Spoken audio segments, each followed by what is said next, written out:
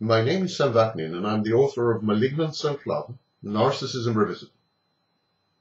Women caught up in relationships with narcissists and psychopaths often ask themselves, what have I done wrong? What am I doing wrong?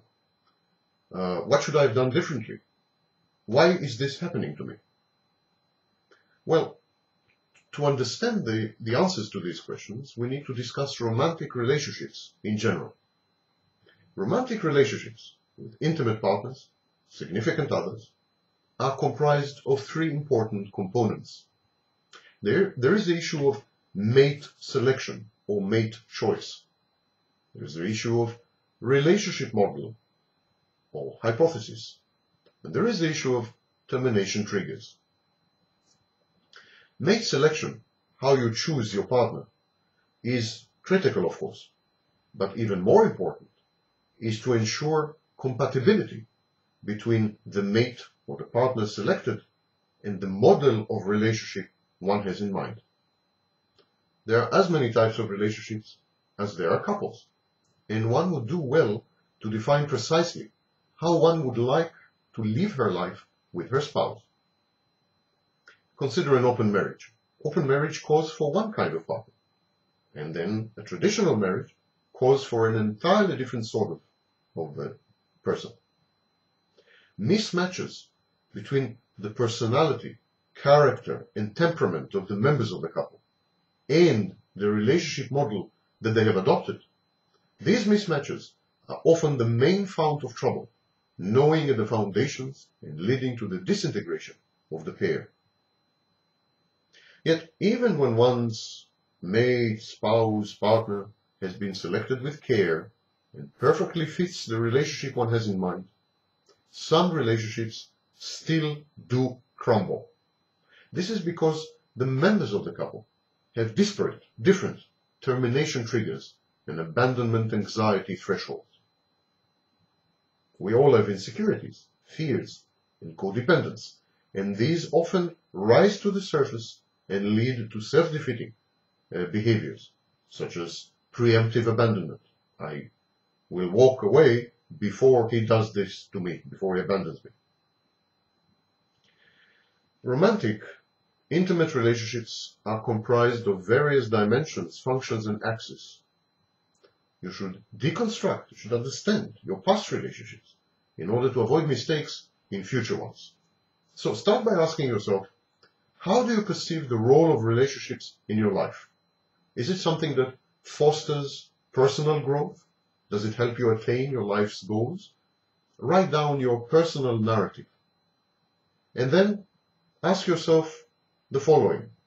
Which of the external and internal functions of relationships matter to you most in your romantic liaisons? Use your answers to the following list to construct a prioritized list. So I'm going to read now a list of external and internal functions of relationships, and you should consider which of these matter to you most, and then you should prioritize them. The first thing we expect of a relationship is to experience love. There is this romantic love, infatuation, excitement, heart palpitations and sweating and so on. And there is mature love, as distinct from mere and fleeting infatuation. Which type of love matters to you most? Second thing, do you wish to be desired, chosen, focus of attention and adulation? Do you insist on your relationship being monogamous and exclusive? Do you expect your relationships to provide you with excitement and thrill to counter boredom? Do you want your relationship to be stable, safe, predictable, and reliable to counter anxiety? Do you expect mirroring? Do you expect your partner to emphasize and share similarities with you? Do you expect your relationship to enhance your personal growth, as we've mentioned before? What would you rather do in your relationship? Would you rather give or would you rather receive? Do you expect your relationship to enhance your social acceptability? In other words, to help you with conforming to society. Do you wish your relationships to confer social status on you? Do you expect your partner to be sexually available? How important is sex in your relationship? Or can you do without? Don't confuse sexual relations with intimacy. You can have either or both. Do you want to have children? Do you expect your relationship to provide you with opportunities for procreation? Are you looking for companionship, the unrestricted and immediate physical and mental availability of another person with whom one shares the same range of opinions, interests, and pursuits? Are you looking for a friend in your spouse or mate or partner? This deep, all-pervasive bonding to another person, involving full, unmitigated trust, a great measure of non-sexual or also sexual intimacy, and the pursuit of the mutual well-being and happiness of both parties. Friendship. Then, having prioritized this list, you should proceed to identify your commitment triggers. What is it that determines whether a prospective partner, a person you've just met on a first date or a second date, what is it that determines whether this person you have met would end up being a one-night stand or your lifelong spouse? What makes you commit? Which triggers? And what are your relationship predictors?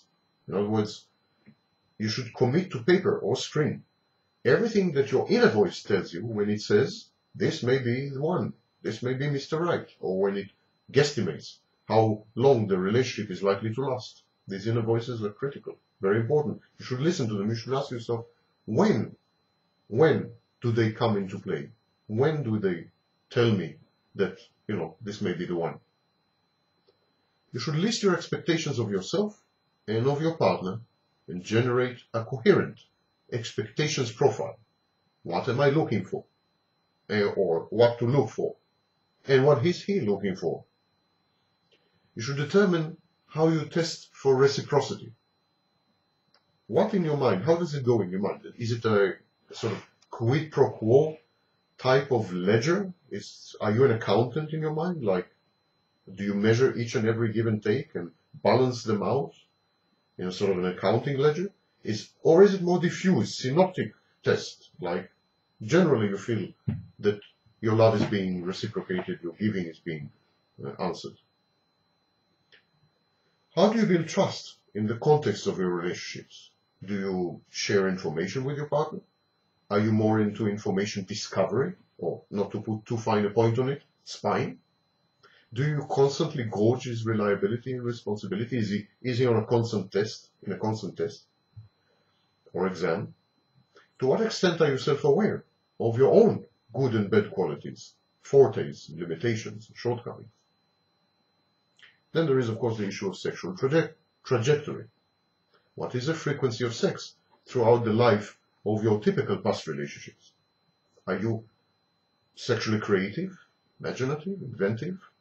Do you initiate or merely respond to advances and cues? Are you initiator or the responsive type? Do you frequently end up finding yourself in sexless relationships? Are you mostly sexually available or are you withdrawn? To what extent do gender roles express themselves in your sex life with your intimate partner? What about social, religious, and cultural structures, strictures, and biases? Do they hinder your sex life? Enhance them? You should ask yourself, with regards to your past relationships, what is your relationship horizons? What are your expectations regarding the longevity of the relationship? And whether this expectation determines the relationship style. When you believe the relationship is going to be short-lived, do you choose one style of relationship? Or do you treat all relationships as created equal and give all of them the same chance? Do you expect your relationships to last? Or are you always doubtful, pessimistic, cynical, and fatalistic from the get-go?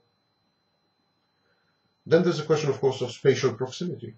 Are you into cohabitation or otherwise sharing the same premises or area of life? Or would you rather live in separate apartments and schedule your encounters? It's also a possibility. What role does territoriality play in the thriving and survival of your relationships? Ask yourself about time as well. Temporal proximity. Do you need to do everything together with your partner, which could amount to clinging and smothering? Or can you give him or her some space? Is it synchronous interactivity or time-delayed interaction that you seek? Do you immediately progress from casual acquaintance to full-fledged commitment, or do you give it time and proceed incrementally and gradually and carefully? There is a question also, role allocation. Who decides on the allocation of roles and functions and duties in the couple, and how are these allocated? Do you typically talk over your roles, functions, and responsibilities and reach an agreement explicitly? This is called explicit role allocation. Or do you let life dictate? Do you leave it to life and play it by ear? It's role allocation by emergence. How specific are your roles? Once the roles in your relationships have been defined, are they cast in stone? Are they rigid? Or are they subject to change as circumstances change and both of you grow and develop? Essentially, there are two major models of relationship. The type of relationship can be negotiated. Matchmaking, as simple as that. So it's more of a business arrangement with some companionship thrown in. The relationship can be emergent, can be romantic, love-based. The type of partner. The partner could be a companion, a friend, and then, you seek out an active intellect, some charm, accomplishments, goal orientation, self-sufficiency. Or the partner can be hypersexual, adventurer, or even a narcissist. Which of these two appeals to you? The dynamics of the relationship. The relationship could be based on routines, full disclosure, common activities, hobbies, common growth goals. Or the relationship could be based on excitement, thrill, surprises. The type of bond. The bond can be based on demonstrated exclusivity and perceived threat protocols, where you communicate to your partner that you're feeling threatened, that you're hurt, that you feel insecure. So demonstrated exclusivity together with threat protocols, communication protocols. Or it could be an open relationship where both of you can do whatever you want, even in the sexual field. There are then the territorial dimensions of the relationship. There is a predefined relationship with predefined autonomy enclaves. These are areas of your life, or even physical premises where you are autonomous, you have your privacy, and no one can barge in or ask you anything. And there's another type of relationship where there's dependence and clinging and smothering and utter enmeshment of the two parties. There is a type of relationship where there is spatial progression. You start with separate apartments, then you move in for a few days a week, and then you end up cohabiting. So limited cohabitation with private spaces reserved in-house or outside, and then up to full cohabitation. Full cohabitation is the other pole. Then there are relationships with temporal progression, where you move incrementally and gradually and cautiously, and relationships which are immediate, full-fledged. So it's important to clearly define the model of relationship to cohere with, to be compatible with the mates you select. Once you've done that, and once you've tackled your termination triggers by establishing communication protocols with your partner, the longevity of the relationship is virtually guaranteed.